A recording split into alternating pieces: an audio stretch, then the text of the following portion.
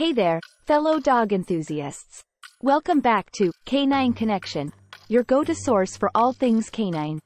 Today, we're delving deep into an essential aspect of puppy parenting, crate training tips for your newest furry family member. Let's dive in and create a positive and safe space for your pup. First and foremost, when it comes to crate training, size matters.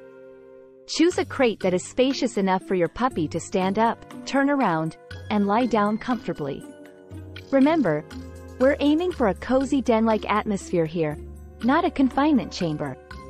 Now, let's talk about making the crate a haven for your pup. It's crucial to associate the crate with positive experiences. Start by placing treats, toys, and comfy bedding inside. Keep the door open initially, allowing your curious pup to explore at their own pace. As your pup grows more comfortable with the crate, gradually begin closing the door for short periods. Use enticing treats and praise to reinforce positive behavior. Remember, patience is key. Crate training is a gradual process that requires time and consistency. Establishing a routine is essential for successful crate training. Introduce short periods of crate time during the day, gradually extending the duration as your pup becomes more accustomed.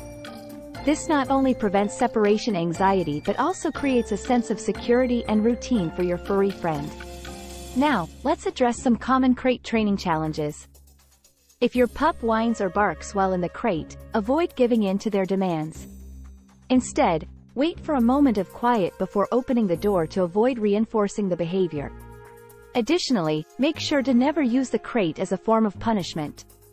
The crate should always be associated with positive experiences and serve as a safe retreat for your pup. If your pup is having trouble adjusting to the crate, consider using pheromone sprays or calming supplements to help alleviate anxiety. Consulting with a professional dog trainer or behaviorist can also provide valuable guidance. Finally, remember to be patient and consistent throughout the crate training process. Every pup is unique, and some may take longer to adjust than others. Stay positive and celebrate your pup's progress along the way. And there you have it, our comprehensive guide to crate training your precious pup. If you found these insights helpful, be sure to give this video a thumbs up and subscribe to our channel for more invaluable canine wisdom.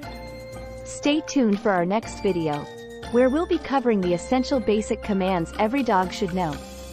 Until then, happy training, and may your puppy's crate be a cozy haven of comfort and security.